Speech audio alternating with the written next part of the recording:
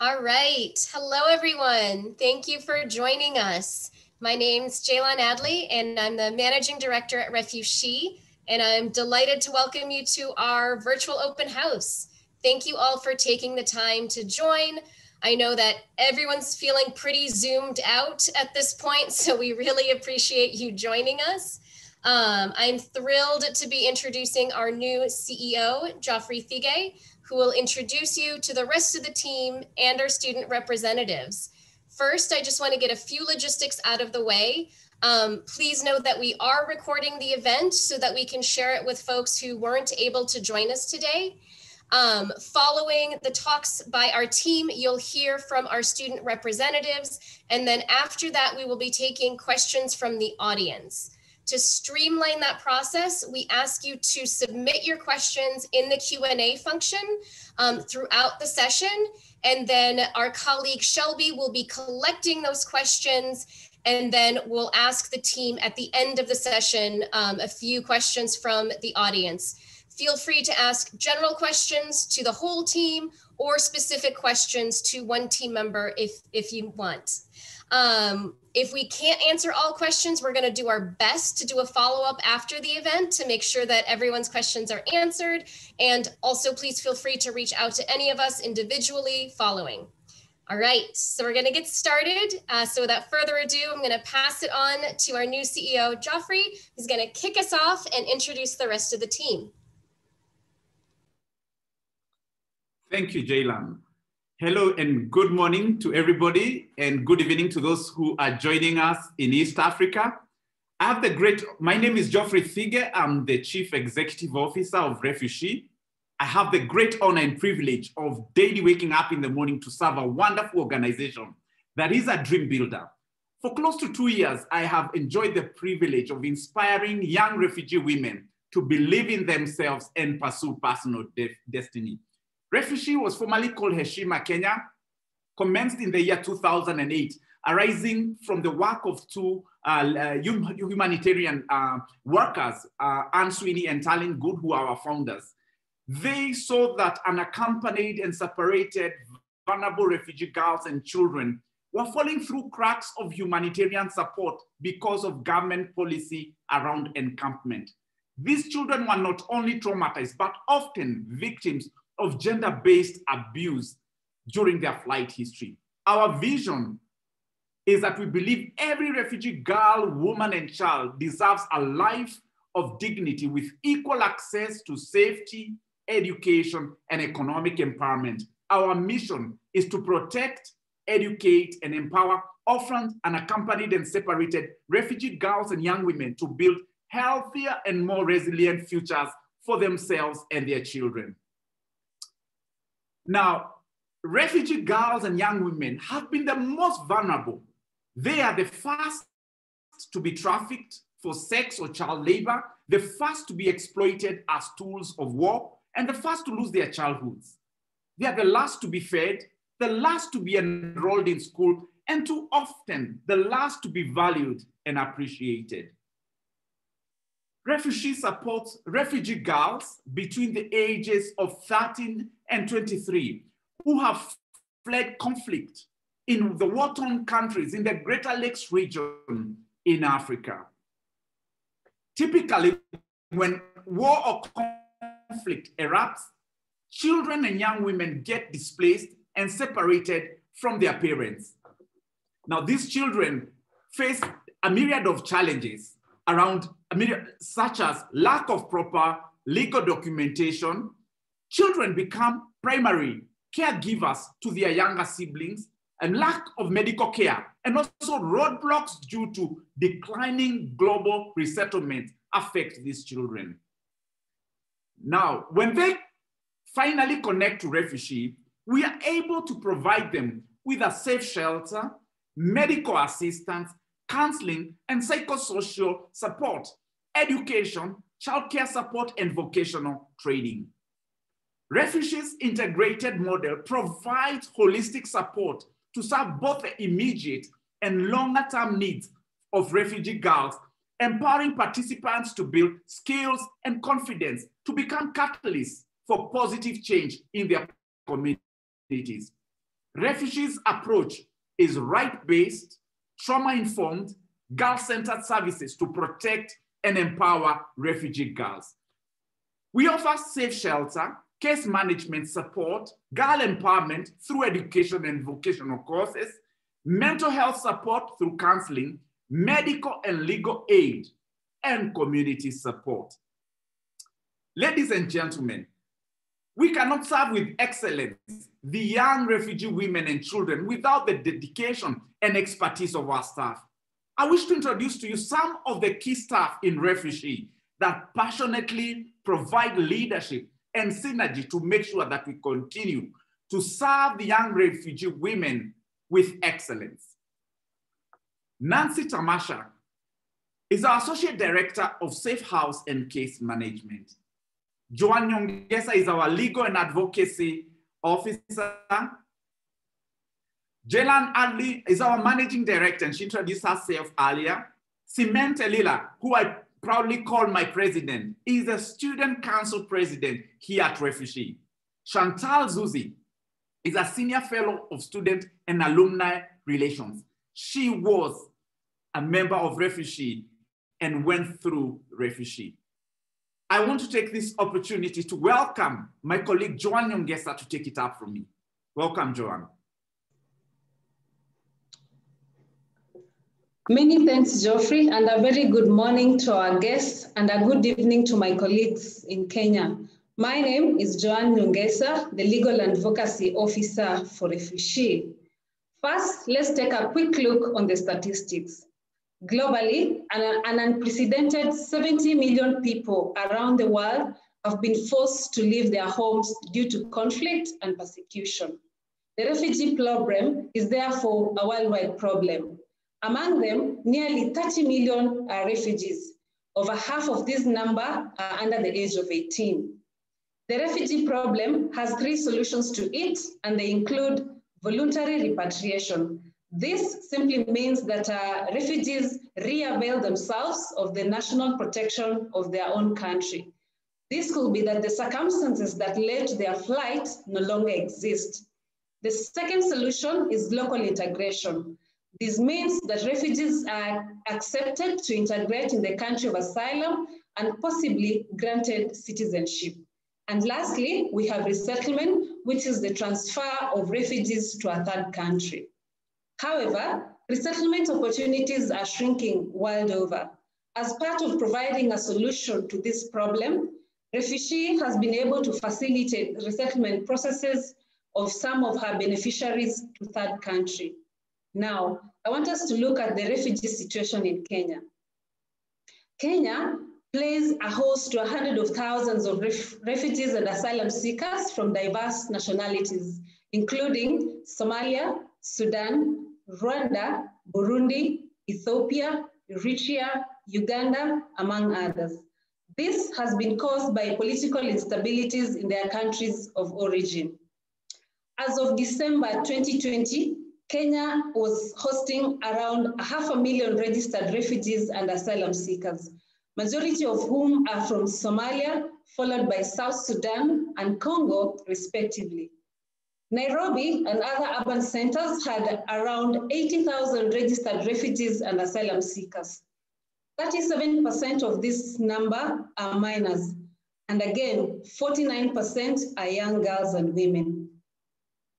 These young girls and women face strenuous journeys fleeing their home countries, and many arrive in Nairobi unaccompanied and separated, with very little access to safe shelter, food, medical care, and education. Most do not speak English or Swahili and face high risks of abuse, exploitation, discrimination, sexual and gender-based violence, early pregnancies, early marriages, and post-traumatic distress order. RefuSHE is usually the first place these young women can feel secure, protected, and cared for after experiencing a very difficult and often traumatic journeys to Nairobi. Whereas Kenya's 2010 constitution guarantees freedom to all refugees to enter, remain, reside anywhere in the country, Kenya has an encampment policy in place that requires all refugees and asylum seekers reside in designated refugee camps of Dadaab, Kakuma, and Kalobei settlement. Most often, they need a movement pass in order to travel outside the camp. However, there is an exception to this policy, and one category of persons being exempted from residing in camps are unaccompanied and separated minors, a very delicate group that gives existence to refugees. Kenya is a party to a number of international treaties and conventions by virtue of Article 26 of the Constitution, and they include the 1951 Convention as well as the 1969 OAU Convention. Nationally, Kenya has gone a notch higher to enact laws governing the refugee question, and they include the 2010 Kenyan Constitution, the Refugees Act 2006, as well as the Kenya Citizenship and Immigration Act 2011. All these acts guarantee a number of rights, and I'm just going to mention a few. One is access to documentation in order for refugees and asylum seekers to legalize their stay in the country, as well as ensure they access essential services such as healthcare and employment opportunities. Two is access to basic education to all refugees' children living in Kenya. Now, RefuSHE also has an arm of advocacy which focuses on refugee protection, child protection, the rights of women and girls. The legal and advocacy program works together with other key stakeholders to ensure that rights of the children, and especially unaccompanied and separated minors, are upheld and protected. This is done through capacity building and advocacy to the police department, Office of the Children Department, the local administration, as well as the Kenyan community at large. As part of advocacy work, RefuSHE is also a member of the Refugee Bill Task Force. This is a task force that has been put in place to ensure that a new refugee law is enacted.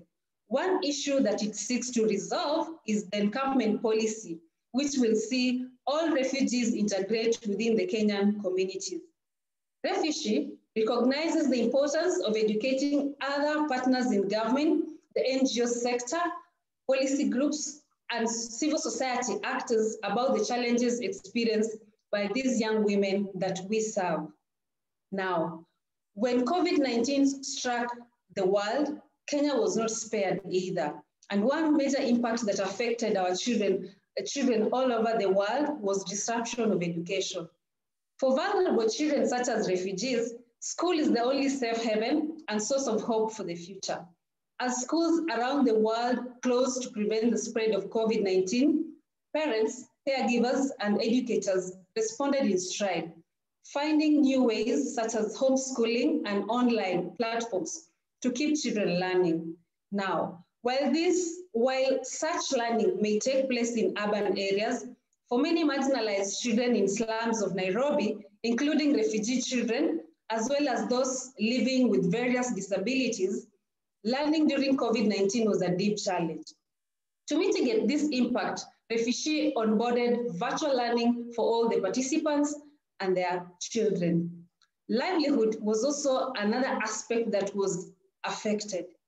Due to the stringent measures implemented by the Kenyan government in a bid to prevent the spread of COVID-19, caregivers were not able to do businesses, and many families were plunged into extreme poverty, and children were forced onto the streets in search of food and money, making them easy targets of human traffickers and other abusers. In this regard, RefuSHE was able to provide food baskets to all the participants, as well as safety net for a period of 9 months. Ladies and gentlemen, one girl at a time is our mantra, and RefuSHE continues to be the voice for the voiceless. Thank you very much, and now hand you over to my colleague, Nancy Tamasha. Thank you, Joan, and hi, everyone. My name is Nancy Tamasha. I have been with RefuSHE since 2018, and I work in the case management and safe house program. So the case management program is basically the psychosocial support function of the organization, and we are the first point of contact for all girls received at RefuSHE. So in summary, our typical girl will be unaccompanied or separated and with no means to provide for herself. She will often be a survivor of sexual and gender-based violence and may have a child or be pregnant as a result of that experience. So basically, we are talking about a girl who has been through a lot and is trying to process multiple traumatic events. So then the question we may be asking ourselves is, how do we respond? One thing to note is that though the girls have similar experiences or similar backgrounds in terms of their flight history, their individual ways of processing these experiences differ from one girl to another. You may, for example, have two girls who are of the same age and both experience separation, but have one coping so much better, she's just lively, and have another who's completely devastated. We therefore tailor our services according to individual needs. But generally, our first response when we receive a girl is to provide relief. That is physical relief.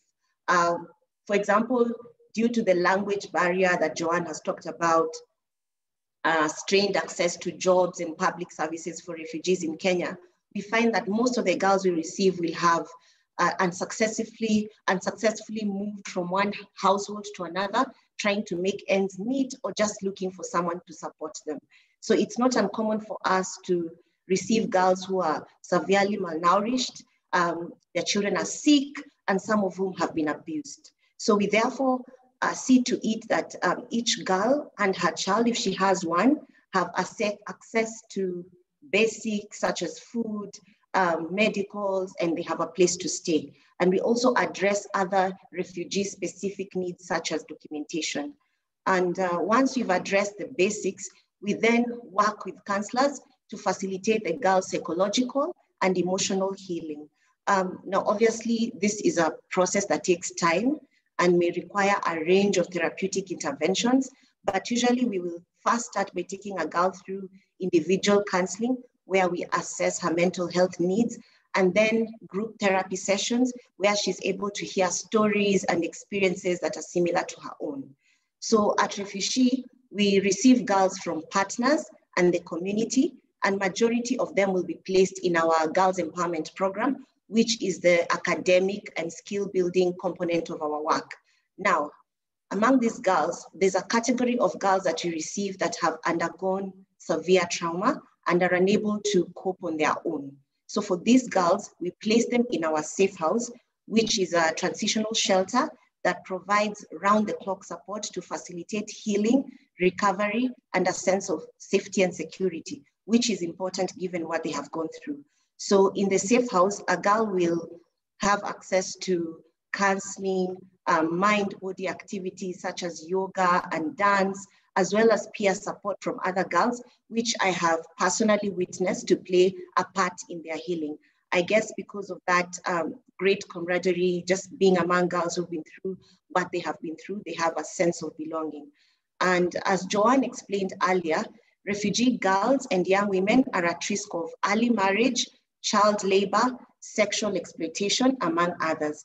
Now, without education and a means to a livelihood, these risks are multiplied. So the case management team works hard to see to it that a girl reaches a place where she's significantly stable, both physically and psychologically, because only then will she be able to thrive in other areas of her life.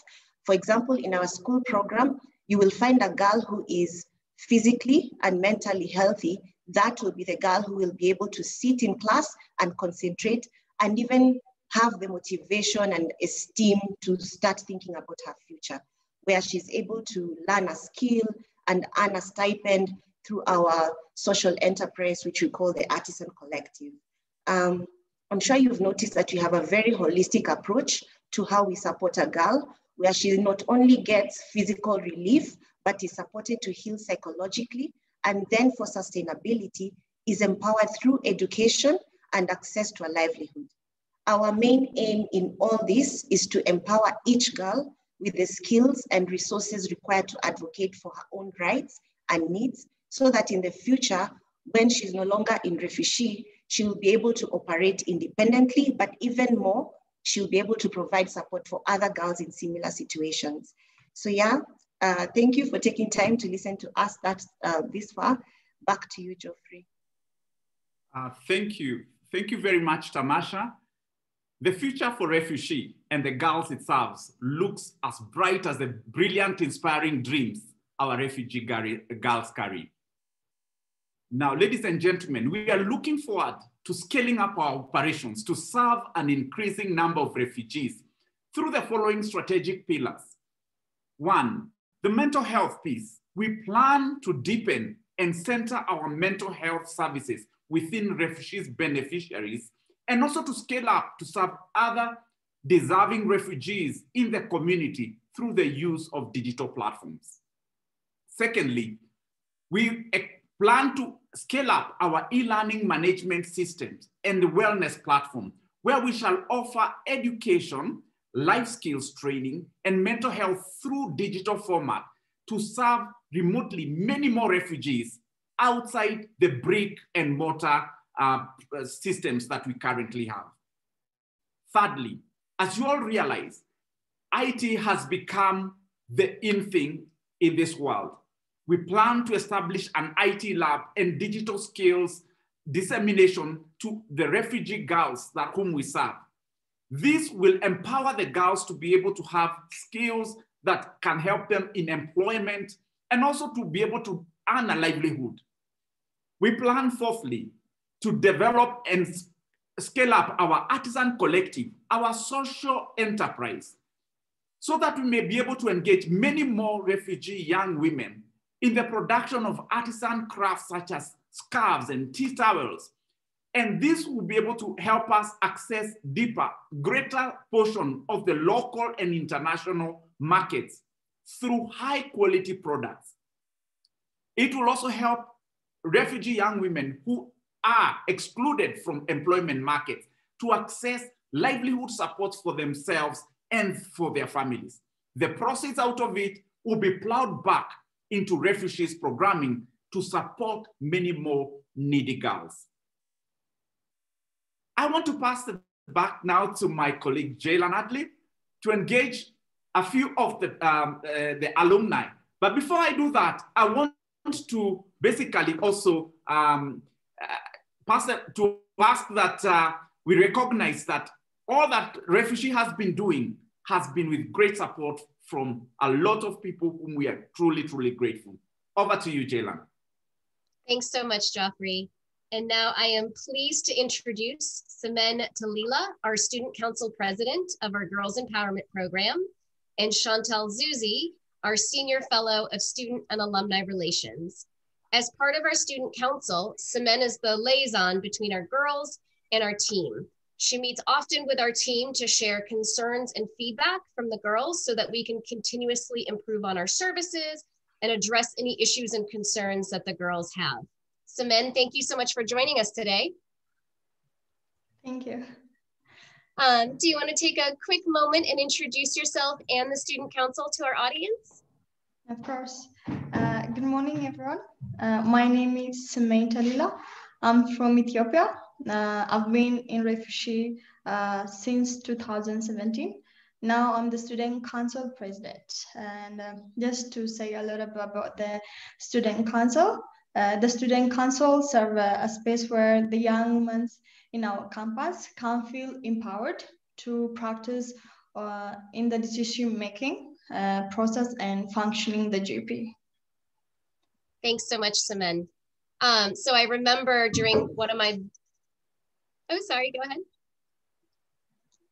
I remember during one of my first trips to campus, you pulled me to the side and you said, I really would love the opportunity to talk directly to our donors on behalf of the girls.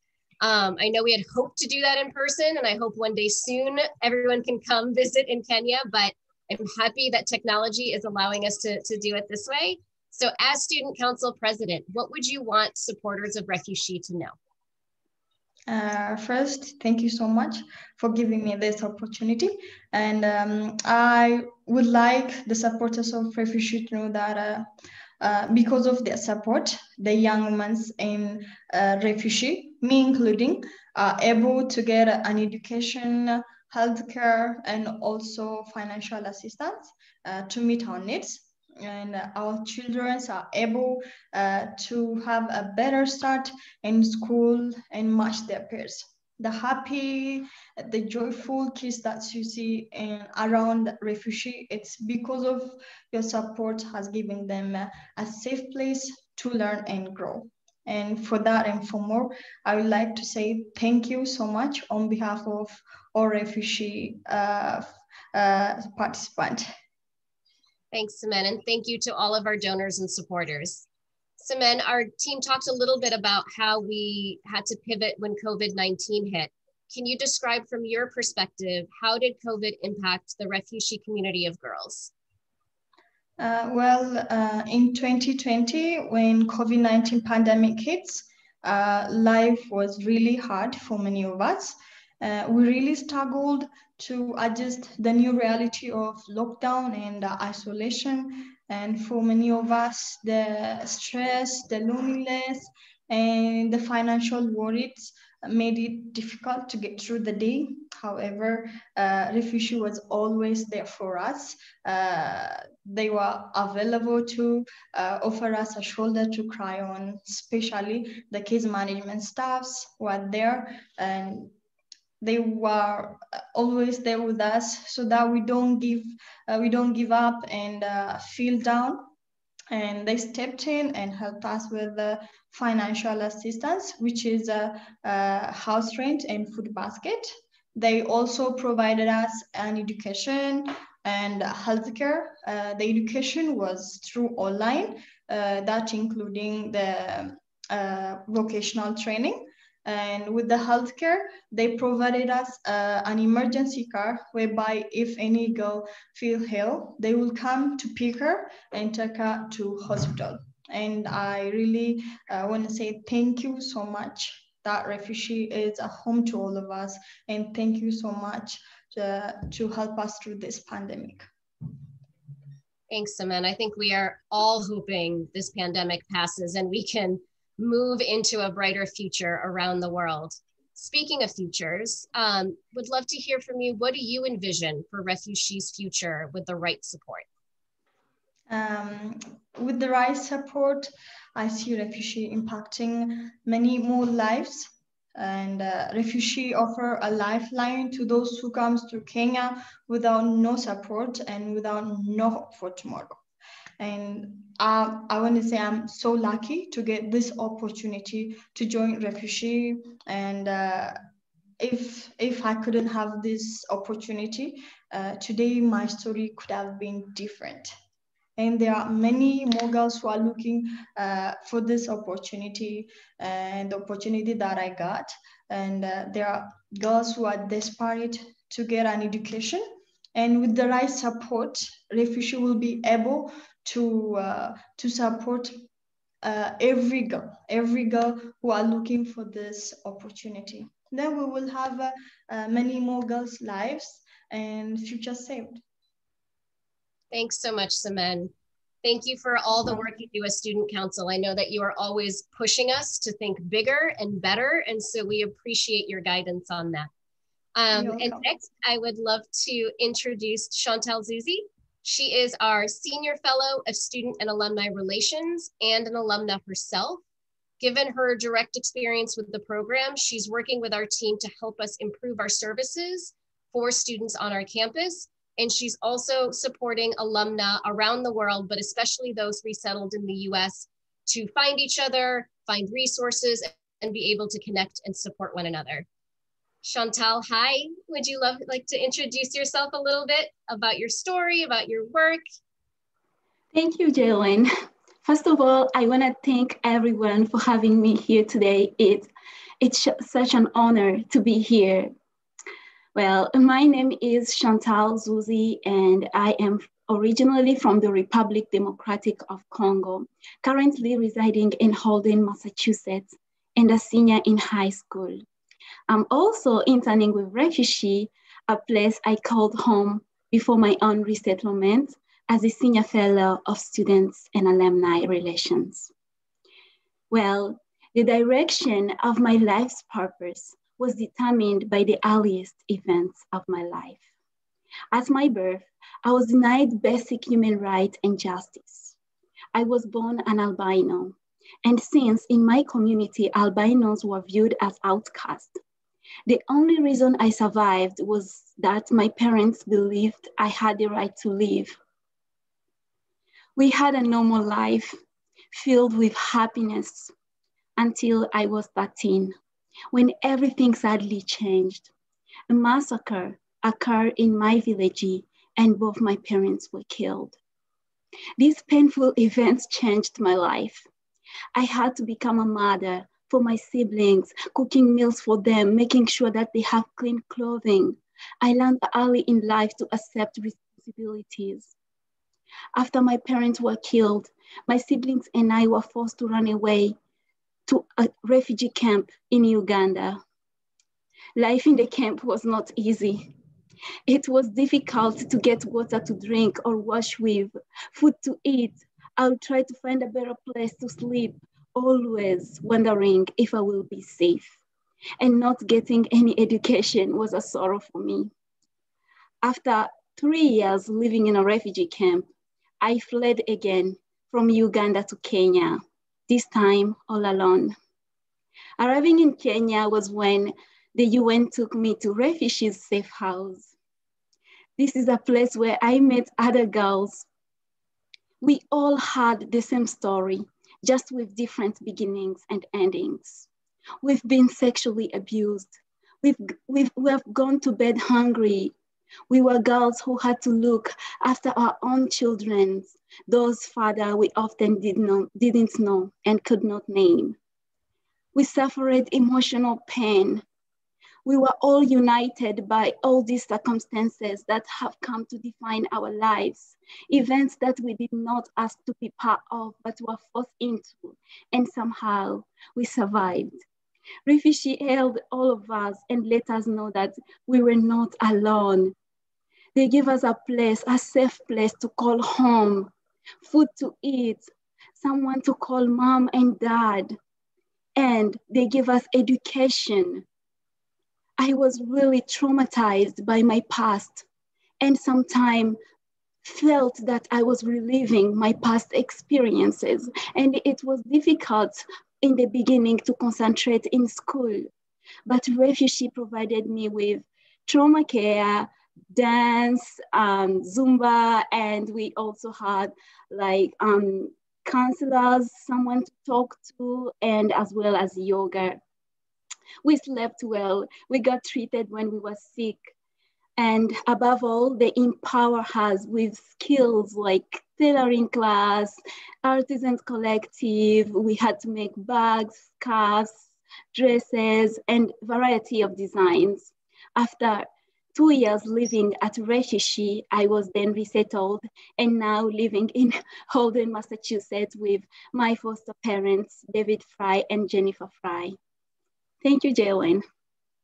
Thank you, Chantale. Thank you for your willingness to share your story. I know it's not always easy to do that, but I know that you also care very deeply to leverage that story to be able to help other refugee women and girls. So thank you for that.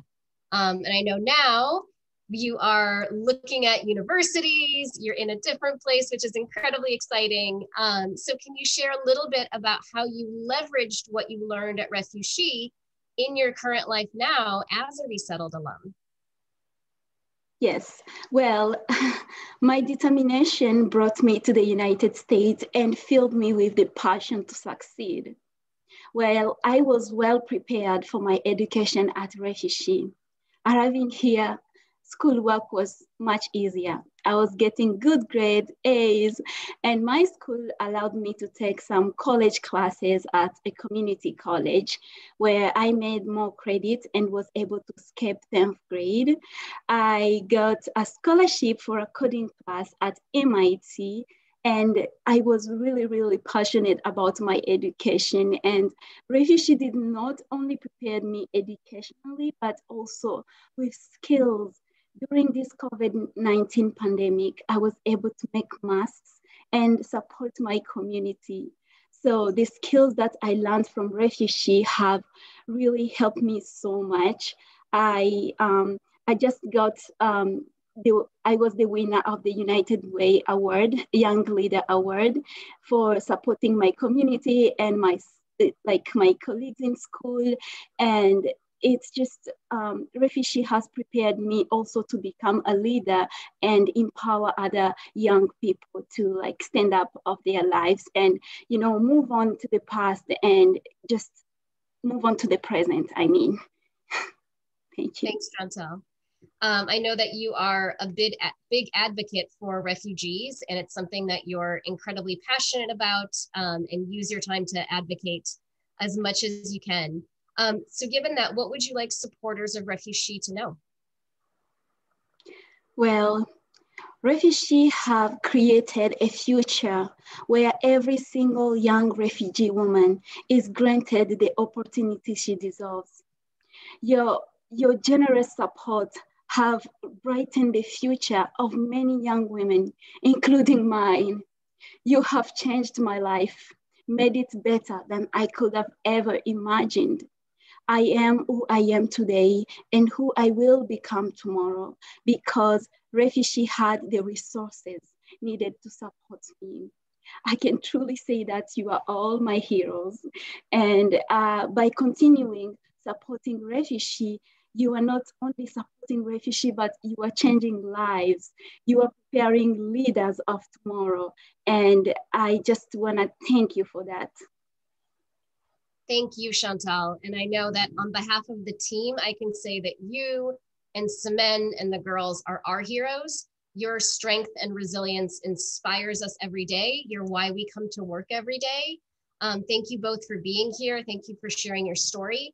And without further ado, we want to open this up and take audience questions. I'd like to introduce Shelby Krakenbush, who is our External Relations Officer. And I know that she has been collecting questions from the audience, and we'll ask a few of them here with our time together. Shelby? Thank you, Jailan, and thank you to our team of presenters today. We would like to take the last 10 minutes or so. I know we're a little bit pressed for time, but we want to answer some of the questions you've submitted. And I will pose them to anyone on our team here today to help answer. And just a quick note, if your question isn't chosen, we do encourage you to reach out via email. As Jailan said earlier, we'll be in touch after the event with some follow-up. So I appreciate everyone who has submitted a question, but we may not get to it today. But the first question I'd like to pose to the team is how long do young women and girls typically stay as part of RefuSHE's program? Where do they go after they leave?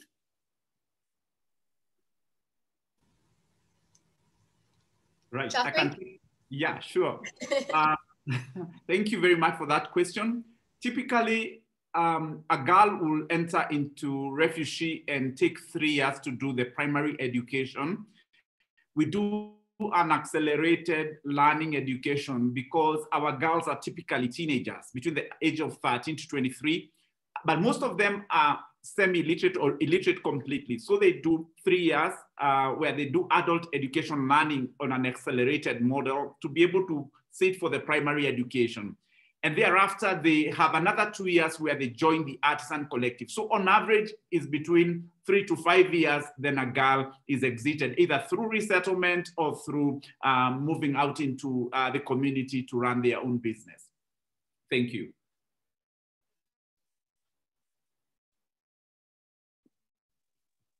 Thanks, Geoffrey. We have a few other questions here, and I'm gonna pull one now. How is RefuSHE's mission and approach unique to other organizations also working with refugees? Jailan, you want to go? Sure, I'll take this one.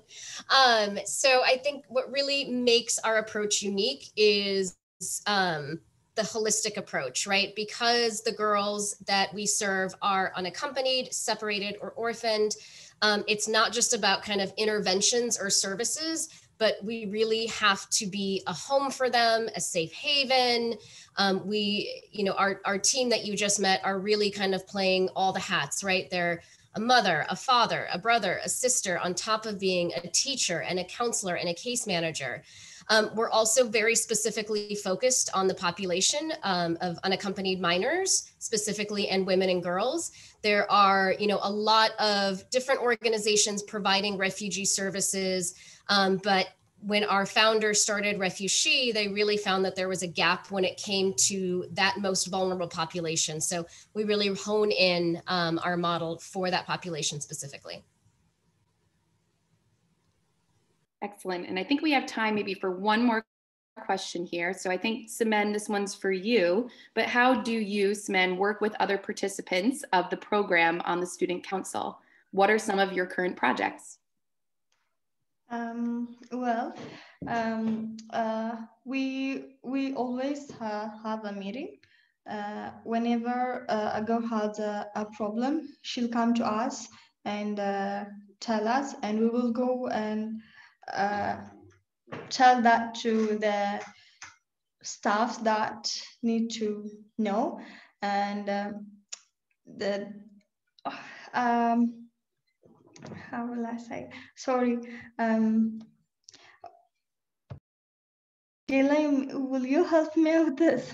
Yeah, absolutely. Absolutely. So Simegn does not hold back. I know the camera is a little bit scary right now, but usually she does not hold back, and she is quick to point out things that we can do better. Feedback from the girls. One of the things that Geoffrey talked about is the IT lab, and Simegn really pushed that we needed to have more than just tailoring be the vocational option, that not every girl wants to be a tailor. We want a modernized skill set. So it was directly from her feedback that we started to really push and find partners and funders so that we can build a robust IT lab and hopefully develop a track for IT. Thank you. You're welcome. Great. Well, I want to thank everyone for joining us today, and I want to be really mindful of time, but there are a lot of great questions that are submitted, so we'll be taking those down and making sure that we get responses to you all. And like we said earlier, please do not hesitate to reach out via email, and we'll be in touch very soon, but thank you so much for joining us today. Thank you, everyone. Thanks for attending.